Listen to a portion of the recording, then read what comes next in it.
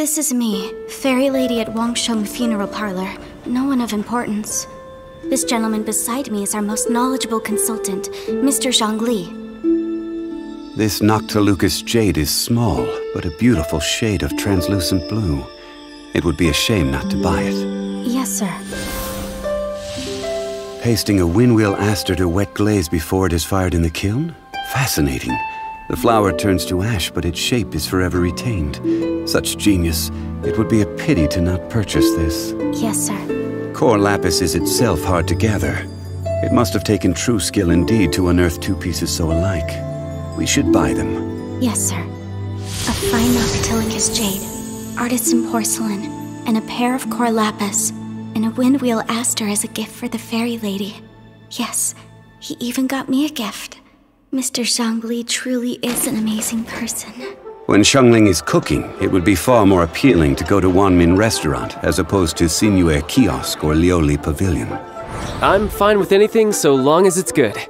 But do they only have chopsticks? You will need to be adept with chopsticks if you are to truly appreciate Liyue's gastronomy. Mr. Zhongli, we have Springvale boar on the menu today. Would you like to try it instead of the salt and pepper tofu? We'll have both. In accordance with Snezhnayan customs, we gave Xiangling a tip for her amazing new dish. Mr. Zhongli values friendly ties over Mora and is generous in word and deed. Well, the Wangsheng Funeral Parlor often foots the cost of his generosity. But thankfully, the Northland Bank is bearing this particular bill.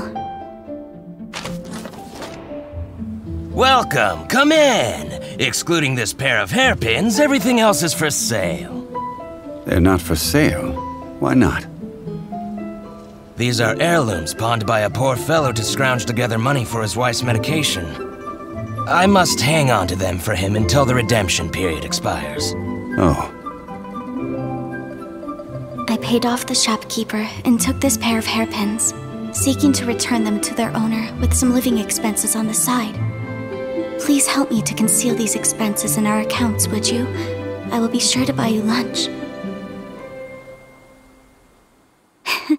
Honestly, once you become entangled with Mr. Zhongli, there's no getting away from him at all.